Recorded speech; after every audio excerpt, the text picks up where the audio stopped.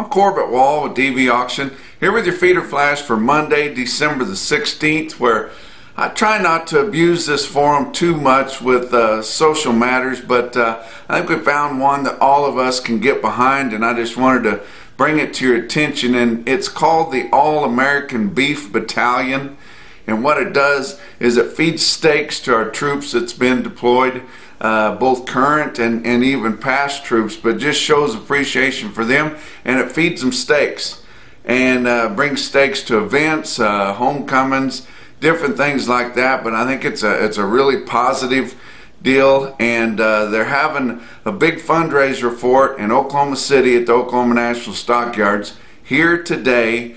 It won't start before 11 a.m., but at 11 a.m. they have a rollover auction, and they've raised a lot of money, over $425,000 since they started benefiting this cause in 2011. But I think it's a positive thing. There's a fellow by the name of Clyde Runyon, the late Clyde Runyon, that's not with us anymore. He was a Vietnam vet and owned 3C Feeder Manufacturing in Mill Creek, Oklahoma. He passed away earlier this year, and he has been the one that has been donating the steer that they have the rollover auction at and the sale ring at Oklahoma City. His family is going to continue that legacy. They're going to be donating the steer for today's auction that they'll be reselling there. And I'd really encourage you guys to get behind this cause. Call in to somebody there and pledge some money. If you know a buyer that's in there, tell them, you know, you'll take a stab at it for, you know, however much you can afford to get in there. You can go to this website. It's called stakesfortroops.com, all together there, and you can get on there and donate money there. It's through PayPal. You can mail in on that website. You can see a website, an address that you can mail into. If you're in Oklahoma City, you can drop off a check at National's office there, National Livestock, in the Exchange Building, and that's room 103. And there's a phone number you can even call in and pledge your support at 800-310-0220. But it's called the All-American Beef Battalion. It feeds steaks to troops, and I think that's a pretty positive thing that everybody could get behind. What else happened this past week? We saw the market just kind of up and down a little bit all week long until we got to Friday, and right in the face of the Democrats trying to impeach our president, which they may get the vote done of impeachment, but that doesn't mean he's going to get kicked out of office, because there won't be affirmed from the Senate, so it's just all for show. But in the face of all that, President Trump probably got one of the biggest trade deals that we've ever had as a country. Started off on the right foot with they approved the phase 1 of the U.S.-China trade agreement, and in the initial announcement said that China has kind of pledged to purchase $40 to $50 billion of ag products annually for the next 2 years anyway. We don't know exactly how it's going to be spread out. I'm sure it'll be mostly grains, but it'll include some proteins because of the African swine fever that they've been struggling with. They're really short of proteins, and they need as much as they can get. But that announcement really cranked the board up, and we saw big gains on Friday that hung in there. We saw it affect the cash market even, because they were kind of in the middle of trade there. So we saw some gains there. Even our feeder cattle auctions, of course, you know, they're hedging off of that, so they saw it too. But a big boost for ag right there with that U.S.-China trade agreement. We also saw earlier in the week, last week, that it looks like we're going to get that USMC, the U.S., Mexico, and Canada trade agreement going. It doesn't change a whole lot of things for our trade right now, but it's just positive to get those things sewed up, because it kind of holds trade back a little bit whenever you can't get the agreement signed and put away.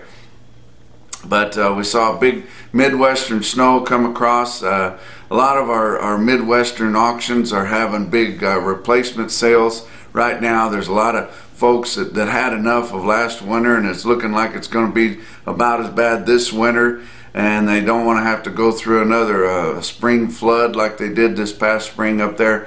A lot of people are getting out. I hate to see people getting out of the cattle business. I hate to see decisions come across that are going to force more people out of the cattle business. It dries up our small communities, and it's just bad for our country altogether.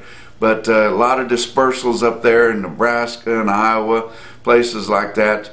There's a lot of good replacement quality cattle out there, and high genetic quality out there for young people that want to get in, but how they're going to get a loan, who knows. And you just can't find any plots of land out there anywhere that you can pay for by running cows on them. So you pretty much have to have it handed down, given to you by your parents or your grandparents or something like that. And it's really thinning down the number of people we have in the cattle business, and I think we all see that out there. But let's talk about the board and then get into the markets. The board for last week, December live cattle futures, Monday was down 2 cents, Tuesday down 30, Wednesday up 70 cents, Thursday down 15, and Friday, like I said, with that announcement of that trade deal, up $1.95 on the close Friday to end the week with December live cattle at 122.37. February 127.55 on the close. January feeder cattle, Monday was down 2 cents, Tuesday up 12, Wednesday was up $1.12, Thursday down 22 cents, and big boost for feeder cattle on Friday, up $3.12, with January feeder cattle ending the week at 145.67, now back to a premium to what our index levels are at. March ended the week at 146.25. We may see some deliveries this week if we don't get this fat cattle market up more. We're getting late in the contract month on live cattle. It's up there at 122.37, like I said, at the end of the week. We tried to get the market up wholly to 120. Saw some trade that level and a little bit higher, but weren't able to get the bulk of the trade up there, especially in the southern plains. So that's going to be a threat this week. It's probably going to put a little bit of pressure on your board to try to get it back in line, but it could boost your cash fat cattle. I would say the pressure would come a lot easier than boosting the fat cattle price, of course, but we never know what we're going to see. But we're in good shape here fundamentally, I'll tell you what. But you look at last week's trade on steers and heifers, negotiated cash in the 5 area.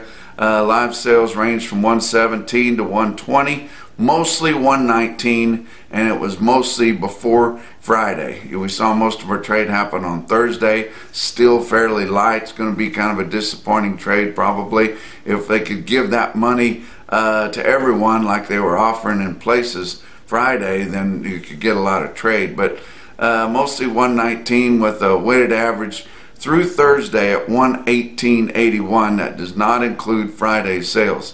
Your dressed steers and heifer sales ranged from 188 all the way up to 194, but it was mostly at 188. And our weighted average on dressed steers was 188.11. All that through Thursday. Now on Friday, which kind of starts a new week for the way that they keep the count on the markets for the week on negotiated fat sales with USDA, we started seeing significant trade on Friday.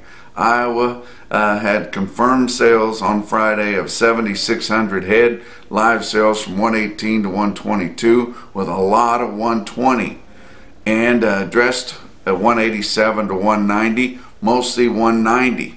So we were steady with a week ago, with the previous week, all the way through Thursday, but then Friday with the board up because of that trade deal announcement. Then we got with live sales kind of steady to $1 higher than the bulk of a previous week, and then dress sales $2 higher. We don't know how much was going to be more volume, whether it was going to be before Friday or after Friday's announcement, but going to be boosting our weighted averages up there a little bit, and guys are getting more for their fat cattle as a whole. Nebraska on Friday confirmed sales of 8,200. Live sales 118 to 119, kind of split there. It was kind of hard to, there's a lot of mud on those cattle. It's hard to get a live bid out there right now. They mostly want to go dressed so they can get them with the hide off. And the dress sales 188 to 190, mostly 190, so there's your $2 higher. Kansas, just a few at 119, and that was steady with Thursday and steady with what happened a week ago, but didn't see that in the Southern Plains get boosted up there, so they didn't see the boost, and they traded quite a few there on Thursday that way, especially in Kansas. Texas and Colorado market reports did not print because of confidentiality, and this lies the problem. Like I told you, they had that meeting on Thursday which tried to address this issue, which they've got to get some things amended and some things changed while that mandatory price reporting bill or law comes up to re-up it on September of 2020 here. So maybe they'll get something done, but it's frustrating when you're trying to see what's happening at the market and you don't get that information. You know, private sources, we know kind of what goes on in those areas, but we don't get the whole confirmed deal. You know, USDA can be wrong or right, but it's official. I'll guarantee you that. And everybody just buys into it, so you have to have that official call. But we didn't see, well, one place we do see market transparency is with consolidated beef producers. And they did not trade any cattle in the Southern Plains to speak of last week, this past week. They traded cattle the week before, and they're the main reason they got the 119. But so they didn't fall for the 119. They were wanting 120 or better this past week. Never did get it, never was able to get it, and didn't get it on Friday. So they'll kind of be tough to trade with this week, as we can pretty much consider this week the end of the year, because we're going to get into the holidays but you know, the Packers have been telling everybody that they were done buying cattle for this year for several weeks, and it's amazing that they came in aggressively trying to buy cattle on Friday on an up market whenever they didn't need any. But that's just your Packer psychology. Just always, we don't need anything, our needs are filled. But where they've been getting the bonus out there, the premium on the fat cattle, western Nebraska and Colorado did hear some 120.50, so that would have been a full buck higher there too, late in the week last week. But we should at least get our weighted averages here on Monday, and on our next visit we'll talk about those. Box beef cutout values down hard. I tell you what, it was a rough week last week for the Packers. Had to pay more money for cattle, and box beef cutout values down hard, but at the same time, big time movement, a lot of volume in there, kind of clean things up at the end of the year here, and that's always a good thing. But our demand is outstanding. It just couldn't be better domestically, and it's just going to be improving gangbusters here for export, especially as we move into the new year, these new trade deals and the shortage of protein around the globe. But let's look at box beef cutout values. Your average trade for last week on choice cuts, 219.14 on the weighted average on a big volume. That was down almost $9. That is huge. Down $8.83. Your select cuts, the average trade for last week, 204.47, down $5.73 from the weighted average from the previous week. Now we've got that choice select spread sucked back down there, kind of where it needs to be, under $15, $14.67 on your weighted averages, but 844 loads of cuts, grinds, and trimmings. That is ginormous.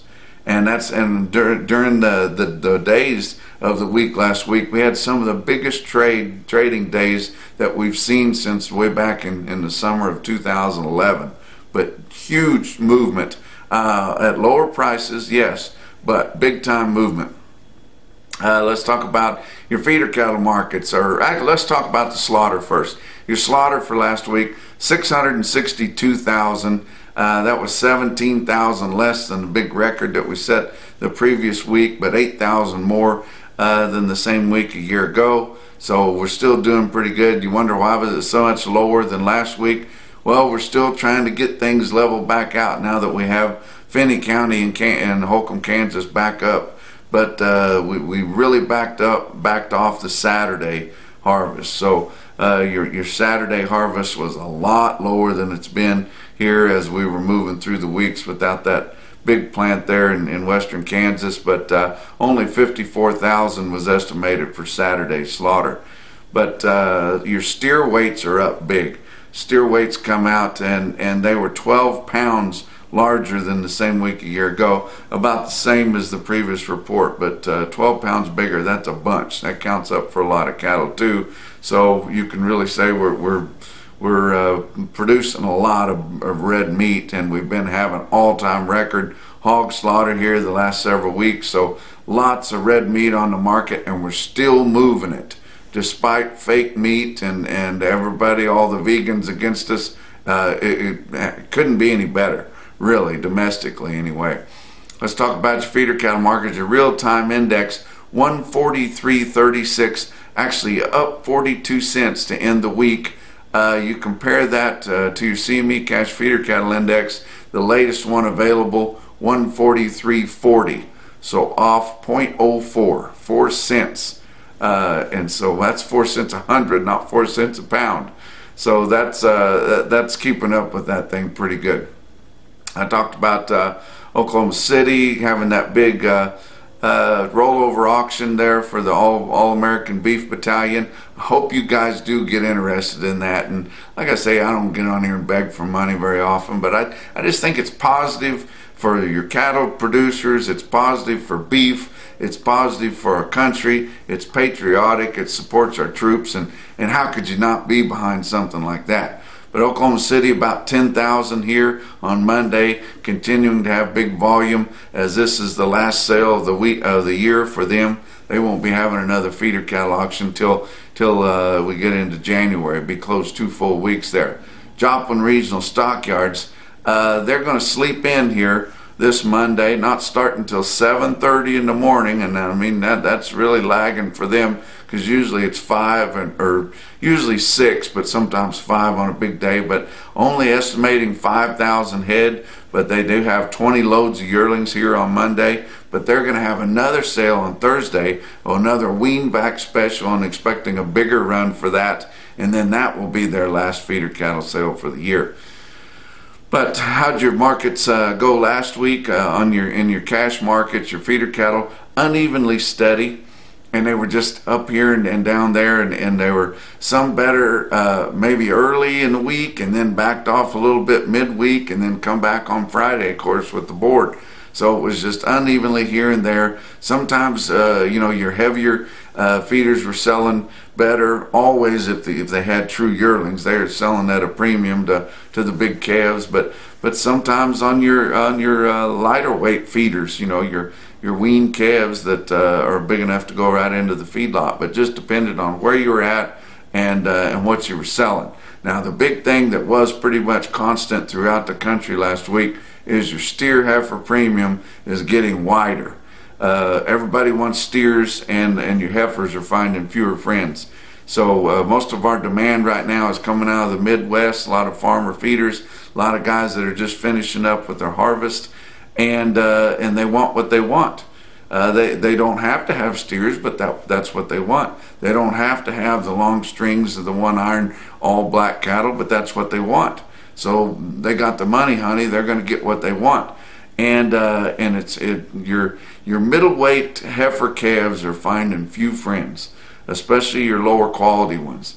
And then if they're not weaned or they're not, the quality's not very good, they're crossed up, they're colored up, they're spotted up, things like that. I mean, they can get down there nearly for nothing. And I tell you what, it's hard to sell them. But your market was better at the end of the week, and it'll be better here on Monday too. We're going to finish out the week or the year really good on this last full week of trading. And so you guys that waited and hard weaned your calves, good for you. You're going to get a bonus here. But if you want to order some cattle, especially out of the southeast, you better get in your order early this morning here on Monday, because a lot of the sales won't even have a market after Wednesday, and then be closed 2 full weeks. So you won't you're just gonna make a mess, especially for your order buyer, if you don't get your orders in here for Monday and get some of these early week cattle bought. But let's talk about a few of your big sales that we had late in the week last week. Some high quotes. How about Mankato Livestock in Mankato, Kansas there on Friday? Look at these loads of 7 and mostly 8 weight steers right here. Very impressive, including in there the biggest eye opener I saw was 85 head of 879 pound steers at 150.10. And then Burwell, Nebraska, of course they always have big sales. That's one of those Highway 20 yellow brick road sales up there. Burwell's got as good a quality as there is anywhere up there in that part of the country, and of course those are the fanciest cattle in the world right there. But Burwell, Nebraska had some NHTC calves sell right there. You see it on our automated feed. 81 head of 541 pound steers bring 181.75. Coming to you right here in Virginia, and going to be speaking to the Abingdon Feeder Cattle Association on Monday night here, and spending most of the day with my good buddy Butch Foster, the marketing agent for the Virginia Cattlemen's Association. And I tell you what, he knows everything there is to know about cattle in the state of Virginia. He's going to drive me around and show me some country, and we're going to look at some cattle on Monday. Really looking forward to that. So we'll talk to you on our next visit.